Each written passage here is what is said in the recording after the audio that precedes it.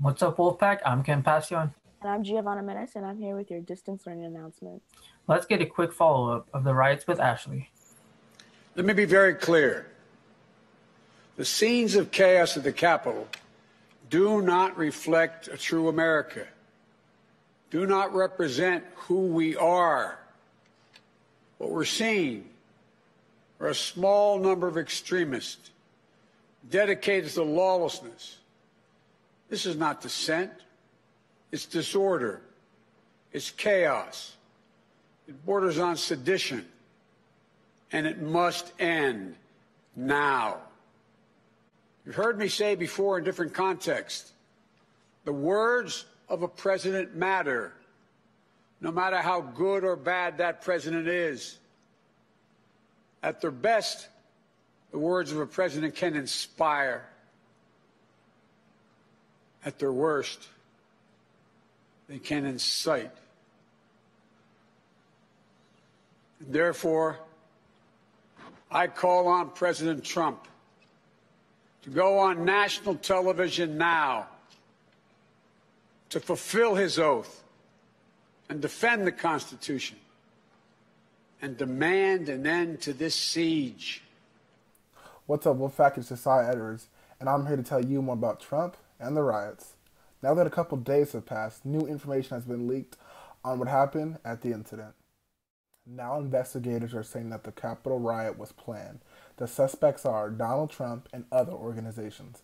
As of now, 5 people are reported dead from the incident. Brian Sicknick, who was beaten by the mob, Ashley Babbitt, who was shot by an officer, Kevin Greenson, who fell to the ground in a heart attack, Rosanna Boylan, her death remains unknown, and Benjamin Phillips, who had a stroke. Trump had a few words to say after the incident. Here's what he said regarding the Capitol riots. I'd like to begin by addressing the heinous attack on the United States Capitol. Like all Americans, I am outraged by the violence, lawlessness, and mayhem. I immediately deployed the National Guard and federal law enforcement to secure the building and expel the intruders. America is and must always be a nation of law and order. The demonstrators who infiltrated the Capitol have defiled the seat of American democracy. To those who engaged in the acts of violence and destruction, you do not represent our country. And to those who broke the law, you will pay. We must get on with the business of America. My campaign vigorously pursued every legal avenue to contest the election results. My only goal was to ensure the integrity of the vote.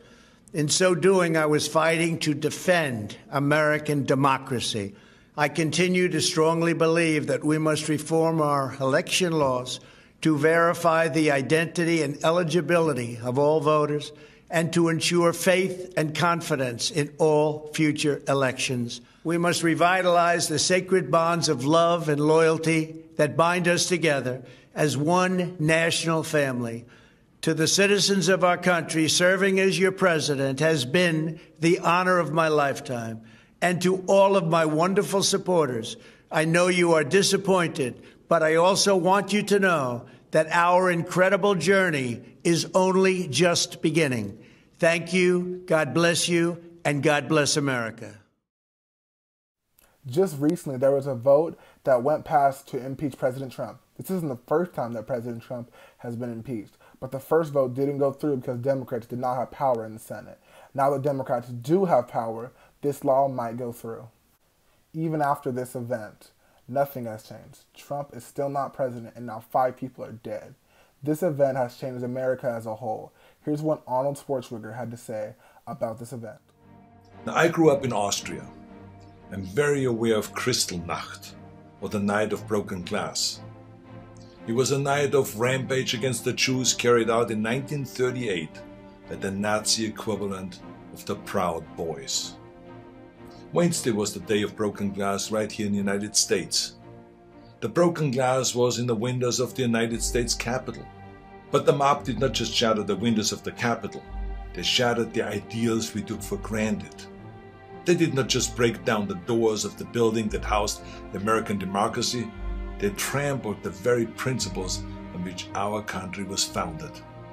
President Trump sought to overturn the results of an election, and of a fair election. He sought a coup by misleading people with lies. My father and our neighbors were misled also with lies, and I know where such lies lead. President Trump is a failed leader. He will go down in history as the worst president ever. The good thing is that he soon will be as irrelevant as an old tweet. But what are we to make of those elected officials who have enabled his lies and his treachery? I will remind them of what Teddy Roosevelt said. Patriotism means to stand by the country. It does not mean to stand by the president. Our democracy has been tempered by wars, injustices, and insurrections. I believe, as shaken as we are by the events of recent days, we will come out stronger because we now understand what can be lost. Thanks for listening, Wolfpack. I'm Josiah Edwards. Back to you, anchors. That was really informational. Thank you. Now we have Paula and Gabby talking about the new In-N-Out coming in Elk Grove. Hey Wolfpack, I'm Gabby Bombalon. And I'm Paul Sabulo, and we're here to tell you about new restaurants coming to Elk Grove. In-N-Out, one of the largest California burger chains, is set to open a new location in Elk Grove. Carl Arena, Vice President of Real Estate and Development at In-N-Out, says the soon-to-be restaurant will open at the Ridge Shopping Center, the same complex that holds Costco. The new restaurant will be on the corner of Elk Grove Boulevard and Bruceville. The current Elk Grove In-N-Out is about 3 miles away on the corner of Bond Road and East Stockton Boulevard. The plans are currently in the review process and will take approximately 5 to 6 months for construction. However, it's still early to predict when this new In-N-Out will be open. A second In-N-Out isn't the only new restaurant coming to Elk Grove. Raising Cane's, a fast food chain known for its chicken fingers, is rumored to be replacing On the Border, which was located near Elk Grove's first In-N-Out. Their menu consists of chicken tenders, fries, coleslaw, Texas toast, and the special cane sauce. Be sure to check out these new and upcoming restaurants. Well, that's all I have for you today, Wolfpack. I'm Paul Sabulo. And I'm Gabby Bombalon. Back to the anchors. Can't wait to see it. Thanks, guys. Now we have Sienna reporting on the holiday choir. Thursday before Christmas break, Mrs. Well hosted an all-night choir concert where students got to perform any song they wanted, ranging performances from solos to chestnuts roasting on an open fire, Jack Frost nipping at your nose, to duets. Every little thing that we are wearing. When a certain gentleman arrived from Rome, she wore the dress and I stayed home. To quartets. Da-dee-da, Mr. Sandman, bring me a dream. Make her the cutest that I've ever seen. Give her 2 lips like roses and clover. Then tell her that her lonesome nights are over. The lineup was amazing. Thanks, Sienna. That's all we have for you today, Wolfpack. Remember, the strength of the wolf is a pack. And the strength of the pack is the wolf.